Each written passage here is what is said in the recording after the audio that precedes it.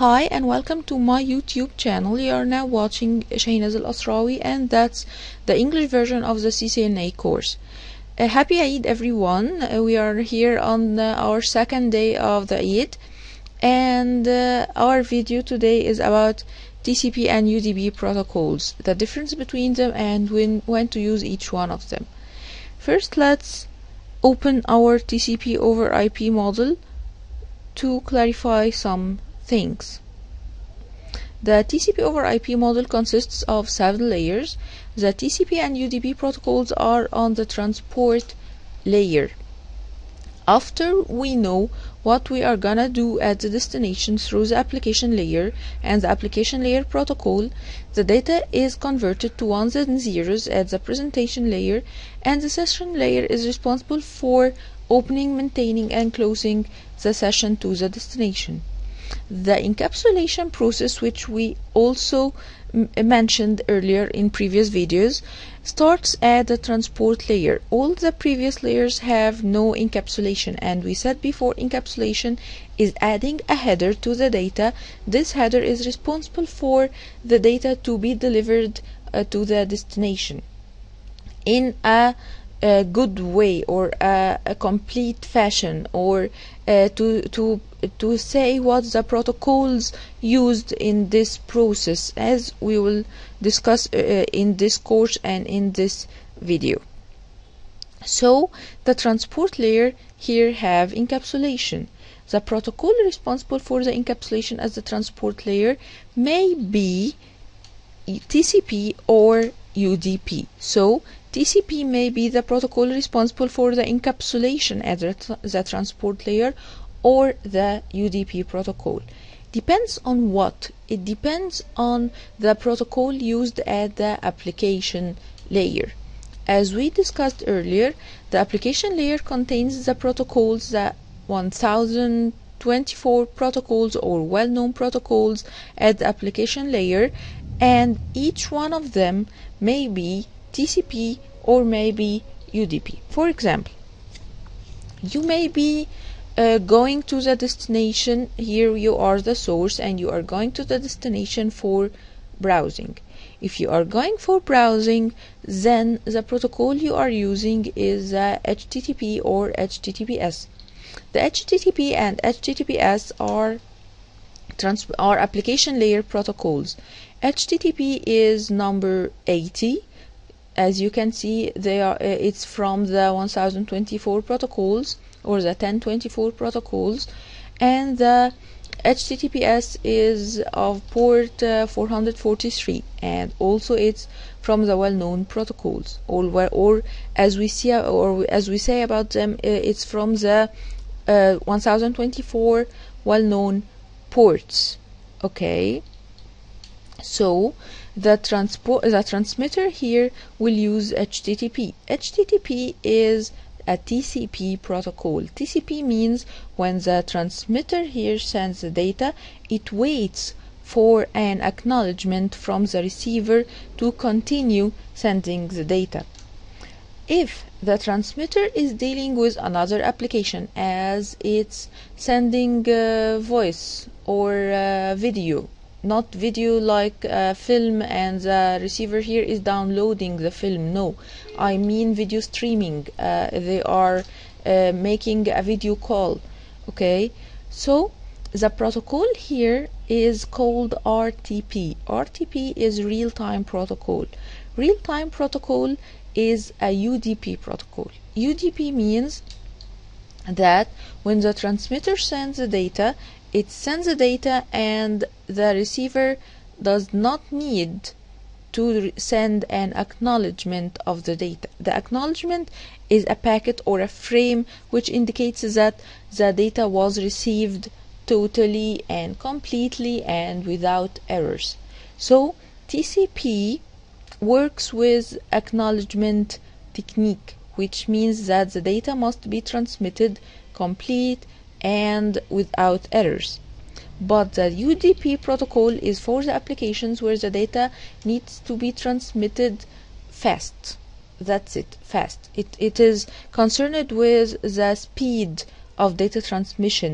It needs data to be transmitted very fast, and it does not look to any other aspects of the data as if the data is transmitted not complete or with errors, or if some frames are or some segments here you say about the data as a transport layer, we call it a segment because data is divided to several parts, and each part of them is called the segment, and each segment contains the ports or the port number of the transmitter and of the receiver.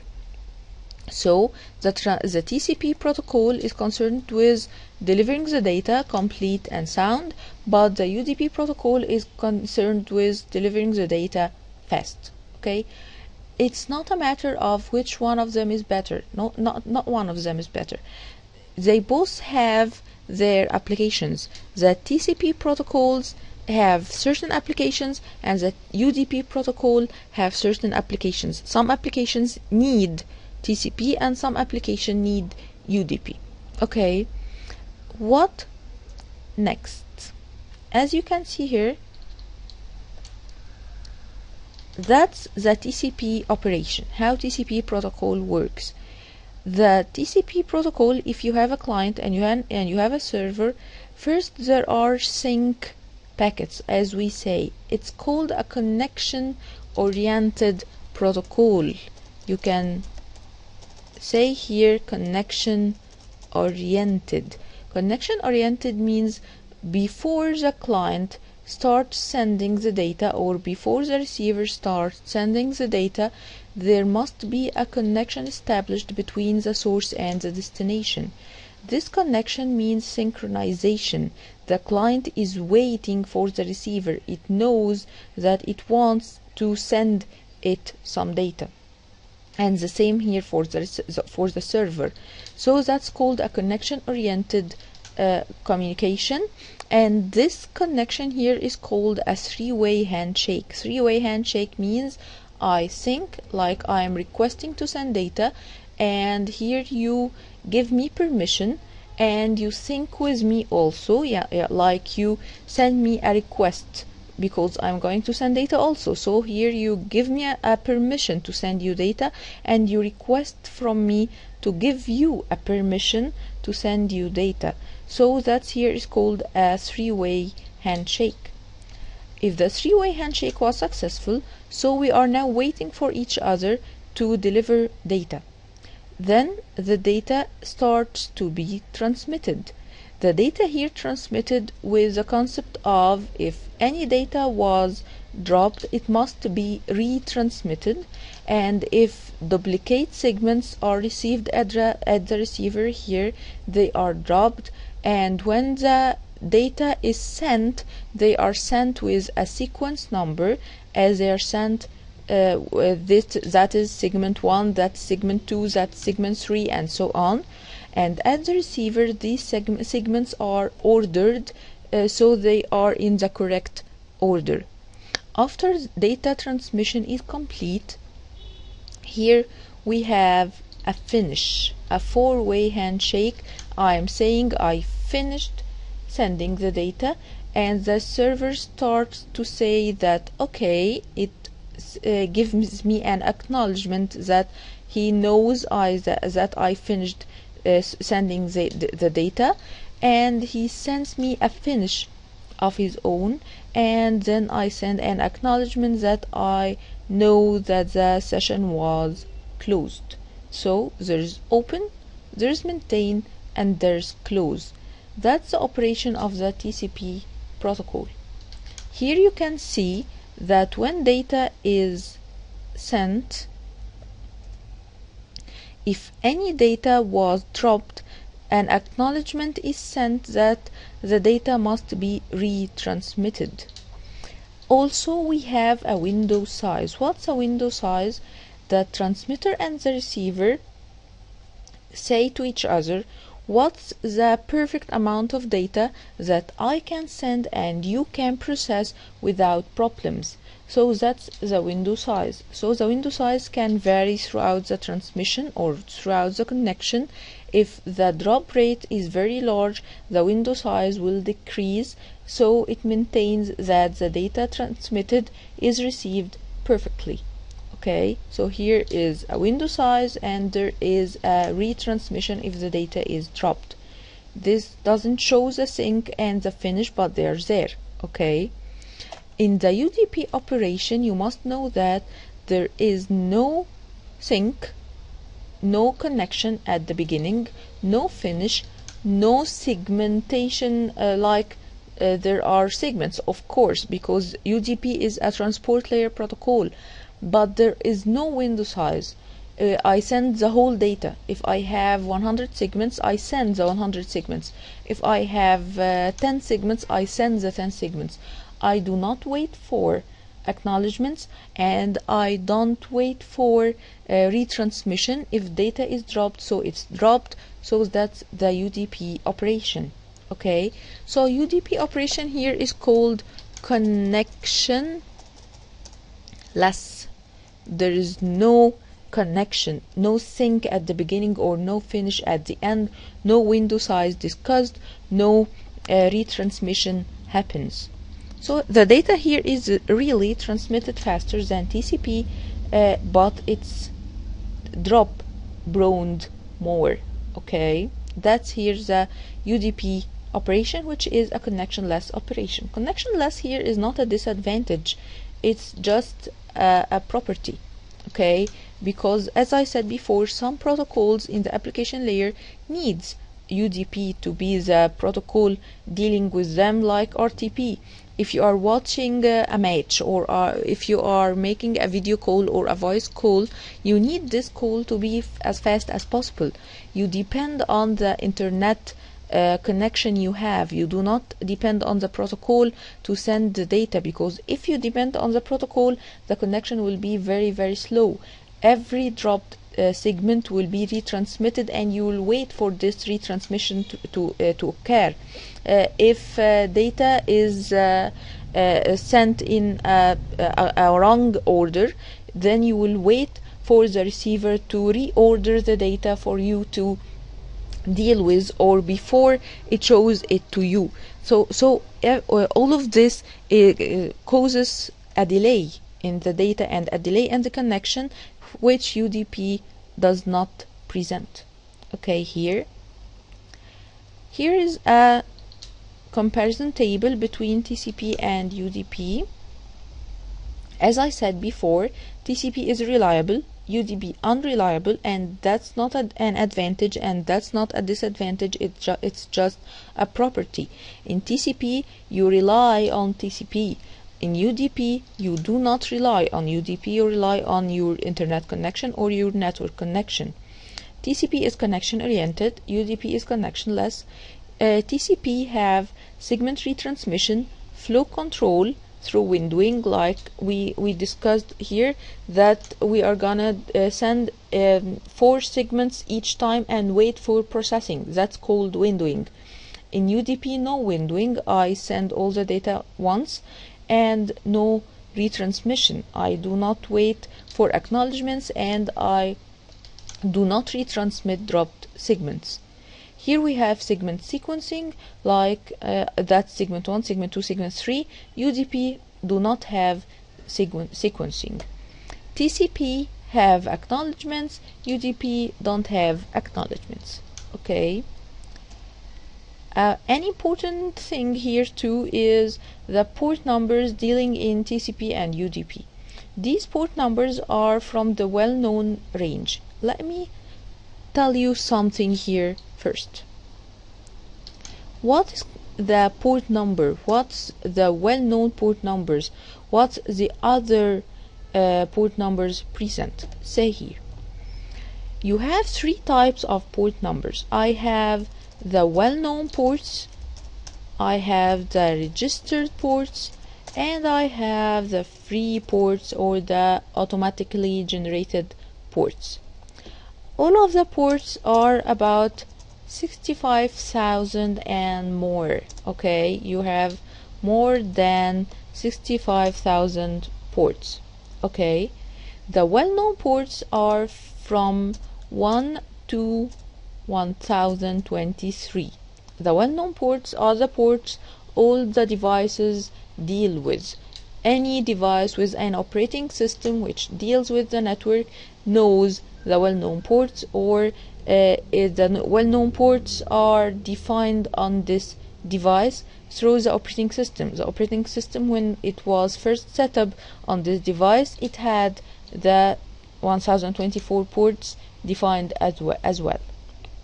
The registered ports are from 1024 to more than something like 40,000 or some such, okay, more than 40,000, okay, and more.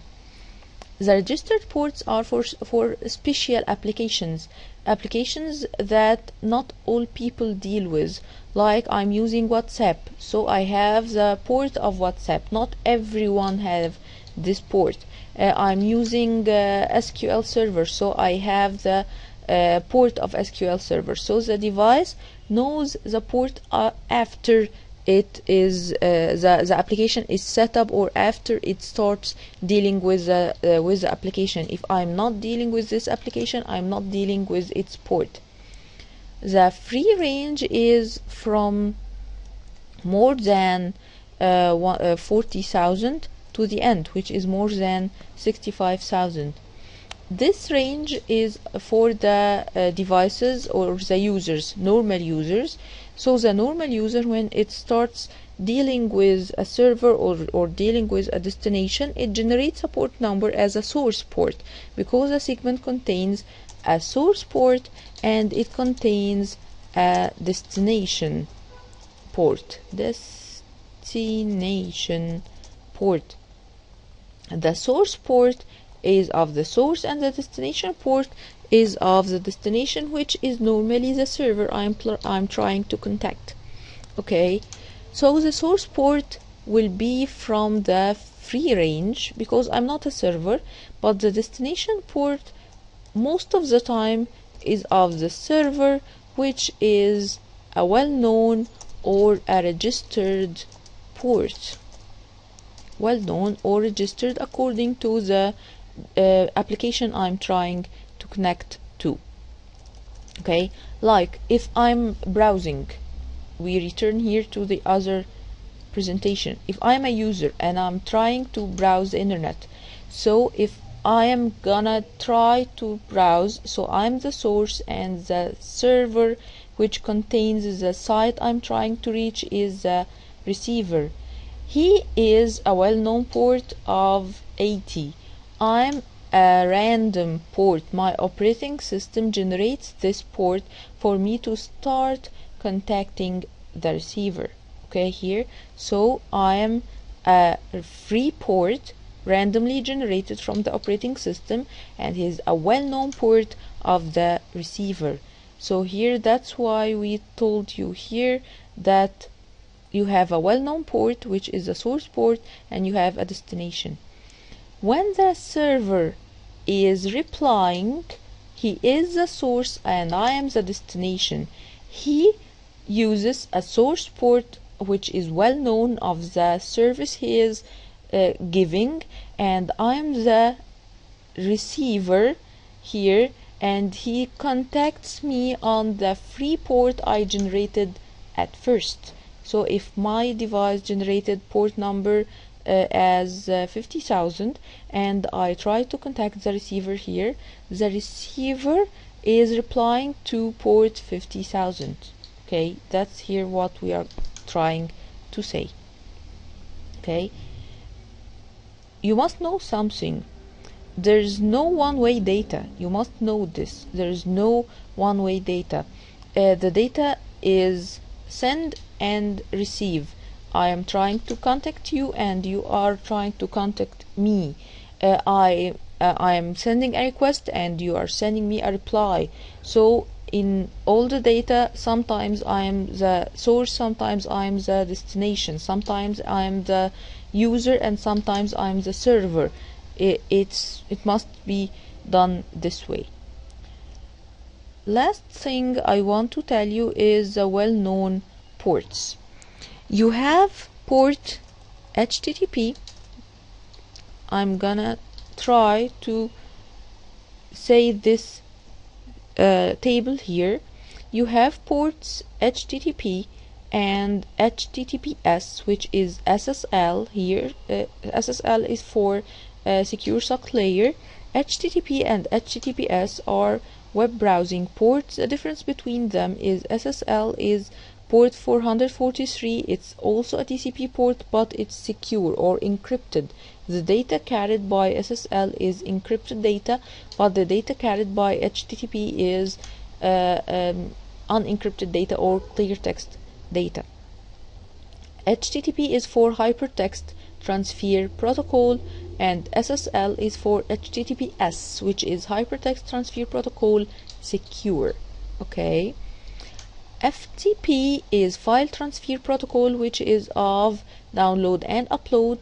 It's TCP port 20 and 21. Okay.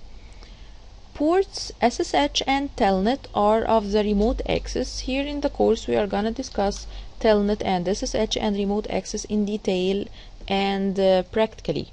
We'll have a practical lab for SSH and Telnet. Okay, SMTP and POP are the mail ports. SMTP is for sending email. It's a TCP port 25, and POP is for post office protocol, is also a TCP port 110. SMTP is for sending, POP is for receiving. DNS is a domain name service. It's a protocol which helps me using names instead of IPs or numbers. We are gonna take a practice for DNS here in the course. It's UDP and it's TCP port 53. I want you to research this thing here and tell me when do I use UDP for DNS and when do I use TCP for DNS. Consider it a quiz or a research. Leave me a comment. When do we use DNS as a UDP port and when do we use DNS as a TCP port? Try to research this or search for it. Okay. TFTP is for download and upload, but in UDP form. Okay. When do we use it? TFTP is used for backup and restore, not normal download and upload. Okay. As an MP of network management, you will find that most network management protocols are UDP. Okay. And RTP is for voice and video. As you can see, some ports are TCP, some ports are UDP. Those are application layer protocols. Each one of them can be TCP or UDP at the transport layer. We must know the numbers, we must know if it's TCP or UDP, and we must know the protocol. We will use this practically in the access list for security, and we are gonna use it for NATing and when to have internet access and so on. Okay, that was English Wednesday. As I said before, Wednesdays are gonna be the English course.